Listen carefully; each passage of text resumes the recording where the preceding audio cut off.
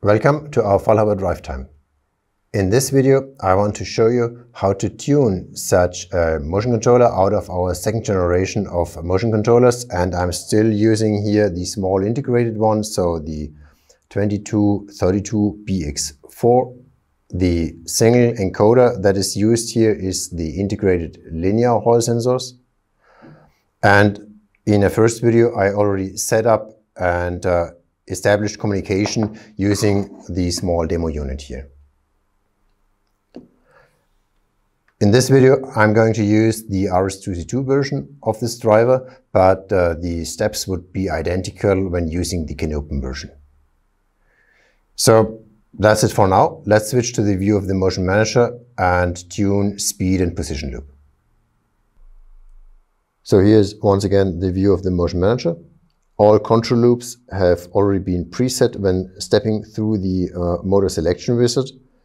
But after the drive has been built into the application, we can now do kind of a fine-tuning of the control loop and adapt the tuning to your application. And the tool that's going to be used here is the controller tuning window here. Let's have it a little bit bigger here. And there are two steps. First is the velocity loop. So I test the setting of the velocity loop by applying steps for the speed, and I have to do the steps somewhere in the middle range of what the drive is capable of. In that case, the maximum speed is the 5000 here, so I'm using 1000 because then it's easier to interpret whatever overshoots I am going to have. To do this, I have to enter these two values, so I'm stepping from 0 to 1000 and have to enable the loop explicitly and select whether I want to do this once or continuously. Depends of course on your application. Here with the free moving disk I can do these steps continuously. So let's start this, and then of course I get a warning, the warning here is that now of course the settings are immediately transferred to the driver. And so I have to make sure that it can move. So then I OK this message here. I shouldn't get it again. And the drive is starting moving. And here on the right side, the green line is the target speed and the red one is the actual speed. And down here I can use the slider to increase or decrease the gain of the speed loop. And when I start doing this, then I once again get a warning here that I shouldn't overdo, because then the drive could get unstable. So once again, check this one, and then the warning shouldn't show up again. And let's try where we can end up. My drive is a little slow here because I'm doing all the screen capturing in parallel here. So if you want to have a faster reaction of the Motion Manager, don't do capturing, but do it yourself and try. So for a servo drive, a single overshoot in the speed loop would have been fine, but I don't see one here, so that's okay. Next one would then be to switch to the position loop here and again apply steps. And these are relative steps, so starting from where I am, and then let's use one turn of the motor. And for this second generation of drivers, we calculate 3000 increments out of the linear Hall signals, so 3000 would be one turn. And again, I can do this either in a single step or continuously. Now let's use the single step for a change and do a first one here. Okay, and get a question whether I should move back to the initial position. Well, yes. And then increase the gain here and do it once again.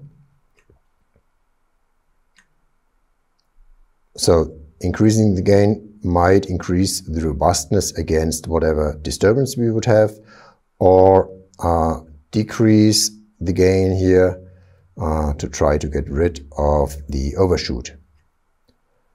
An alternative way to deal with the overshoot would be reducing the deceleration parameter, but that's not accessible here in this tool here. So here is what I can do, change the gain here. In the end, there's a third tab here, which allows me to compare the different results if I do have different results, because then I can switch between the different takes here and select the one where I want the parameters to be downloaded to the drive. So I'm done here with the first steps, the tuning. I'm satisfied having a slow overshoot here, and then can disable my drive here and close the tool. For further tests, I would now use the Motion Cockpit out of the Quick Start selection here. So that's here, and I can place the cockpit anywhere, but I usually do it in the lower section of the Node Explorer here. And the next tool would be the Graphical Analysis here.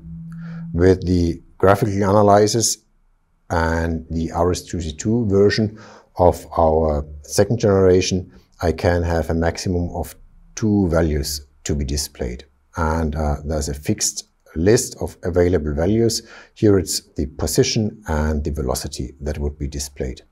So I can start capturing the values here and now use the cockpit to switch on the drive here and then move between 2 different speeds. Let's have it a slow one here and do this repeatedly. And you can see the drive moving forward clockwise and then stopping once again. And in the Graphical Analysis, you see the actual speed and the position is increasing here. So let's stop this here. I can, of course, also use position control or a direct amplifier mode, voltage mode, where no control loop is active at all.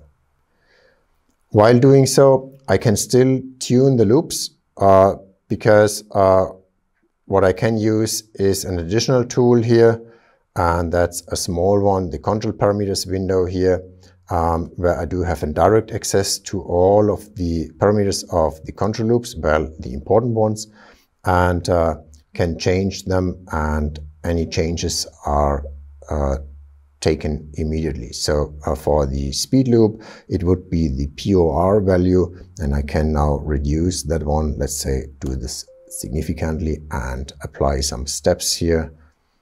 So run this repeatedly, and then you can see with changing the gain here, the disturbance of the speed was increased.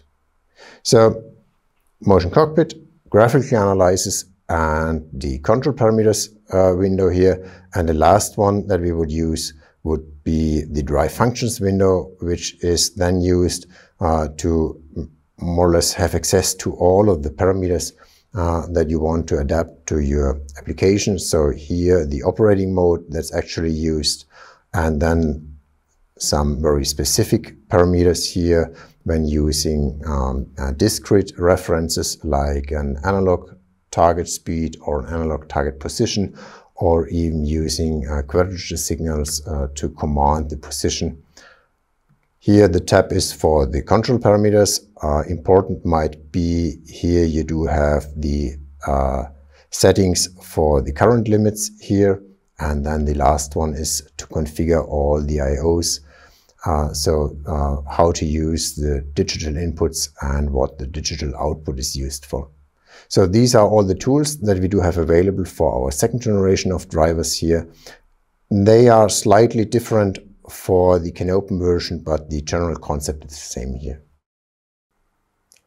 So this was about tuning such a second generation motion controller, here the small integrated one, and an overview over the tools that we can use in the Motion Manager to tune and change the configuration.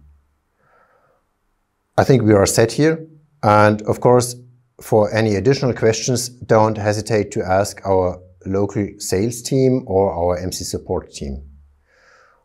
Thanks for watching, and as always, check back with our channel. You might as well leave a comment down here, and bye.